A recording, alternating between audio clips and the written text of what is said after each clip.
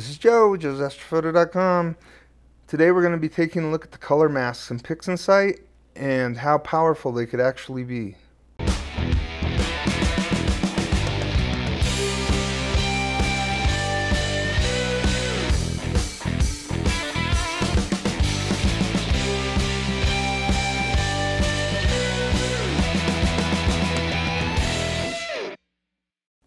I often use color masks when I'm processing my narrowband images with SHO.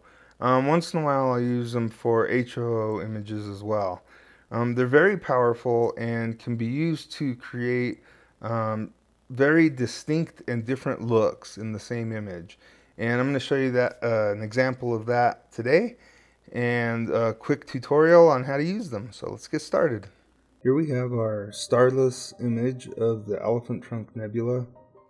This is an SHO image, and I have not used the SCNR to remove the green yet because I want the green in there in order to take advantage of the color scripts. You go to Scripts and Utilities and find Color Mask.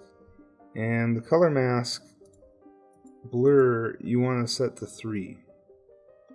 And then you'll be taking different colors to mask out and then to change later on how you see fit, how you want your art to look. So of course the first one we're going to do is green, and so we've produced a mask with nothing but green in this image. We're just going to set that to the side, and we're going to come up and we're going to do the same thing. Go to Utilities and Color Mask for each of the colors. I always set this to 3, and then we'll go with yellow.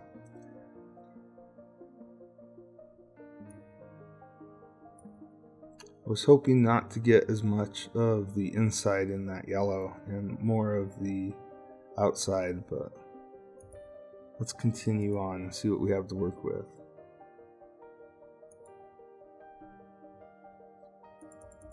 So the next thing I'm going to do is try for blue. What I normally do is a green, a cyan, a magenta, and a yellow, and I leave the blue and the red off because the cyan and the magenta pick them up. But what I've noticed is that when you do something with a subtlety like this, the cyan and the magenta won't really pick up much. So there's our blue. We'll just keep it right here for now. And we'll go up and we'll finally get our last color, red.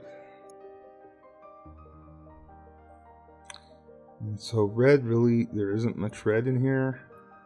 According to it, it's just picking up some of the areas around some of the stars that were removed. So I'm going to go ahead and remove that because we won't be using it. And we're going to start with the green because it's the most prominent.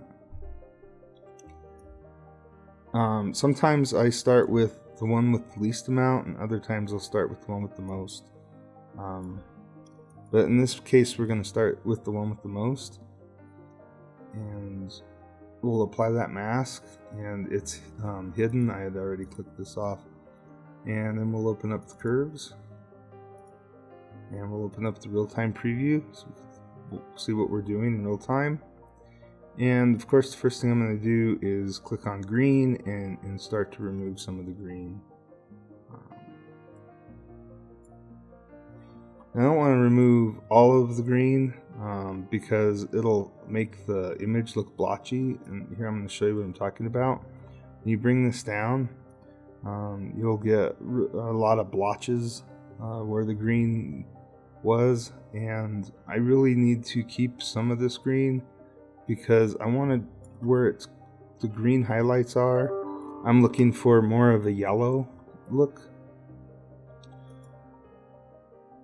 So we'll click on red because together by adding some red and removing some green, we should get more of an orangish yellow. And I don't want it to be too orange.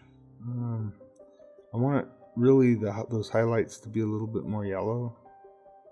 So I'm just gonna go to here, but what I'll do is I'm gonna brighten up the image a little bit on the highs. See that? That'll bring out that yellow just a little bit more. Not that much. And then I'm gonna lower the lows just slightly, which gives it more contrast.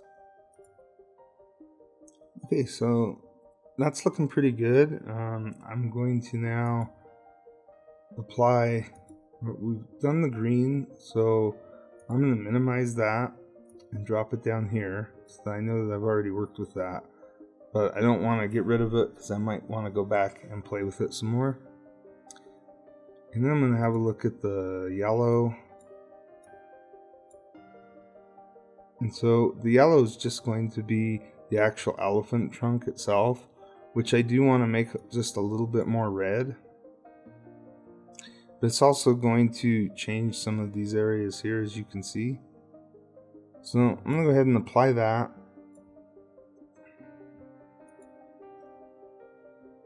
And we'll get another preview screen up. And we're going to just add a little bit more red.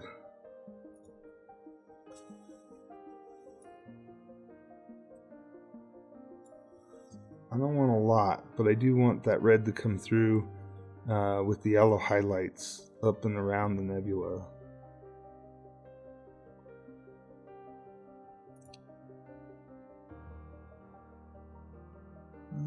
Might be that's too much. Refresh that. But what I do want to do is just bring up the mid-tones of this just slightly. Right there.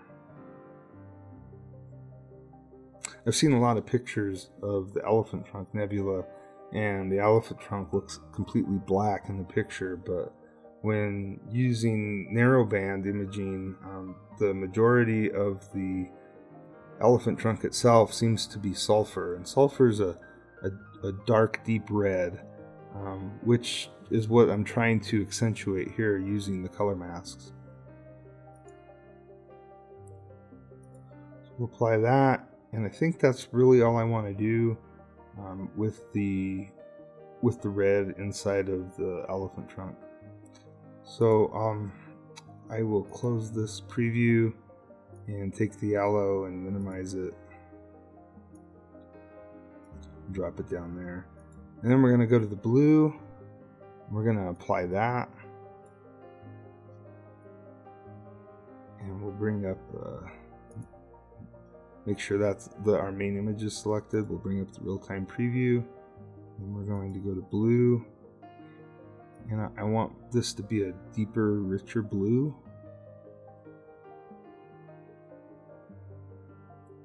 Maybe not too much, about right there. Just in these areas, which gives a separation between the dust clouds.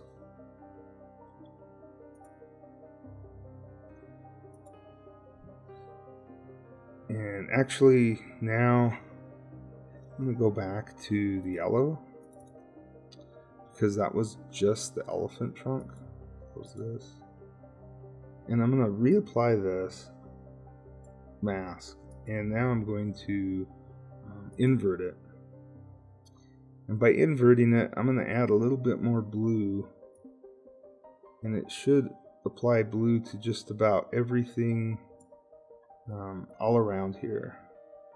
And let me turn on the real-time preview so we can see what we're doing. Oh, I don't want that much, just a little bit more.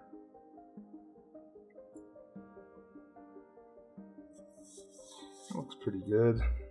It's real subtle. I've done another one that was pretty vibrant, and now I'm looking to do the subtle one, and that's what I'm using as an example for the video. I'll show you the other one as well, and we can compare after. So let's apply that and reset this. Now, my other issue is I've still got a lot of green, and I'm not a big fan of green too much in my narrowband images. So we could do a few things, but I think the simplest thing might be, because we're keeping this subtle, let's remove this mask and let's just see what an SCNR does on this image.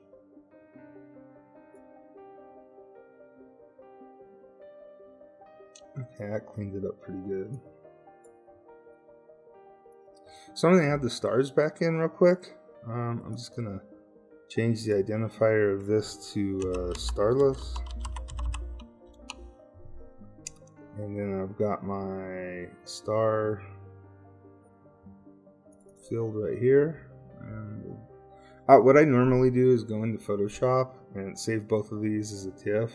And that way I can bring the stars back in a little bit more subdued than all the way. But for now, I just want to see what it's going to look like. So we'll go into Pixel Math.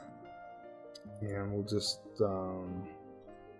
put in Starless plus SS, which was for stars.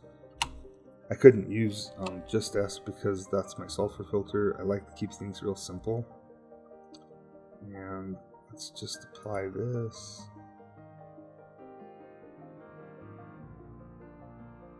Right. So I think the image would look better with a lot less stars or more subdued stars. But for now, that's pretty much it. I just wanted to show, I wanted to demonstrate the power that the color masks can have on your processing. And I don't know if you want to call it art. I don't know. I've heard some people say, well, that's not a true representation of the nebula, but in reality, with the naked eye, we don't really see color in the nebula. This is the way the camera's picking it up. And when we use the narrowband filters, if we were just to go with what the camera picked up straight from the narrowband filters, we would just have a lot of green images. So in my opinion, this is it's a science and an art, and in this case this is more of an art. We're going to look at one that I did with a lot more contrast and a lot more punch, and I don't think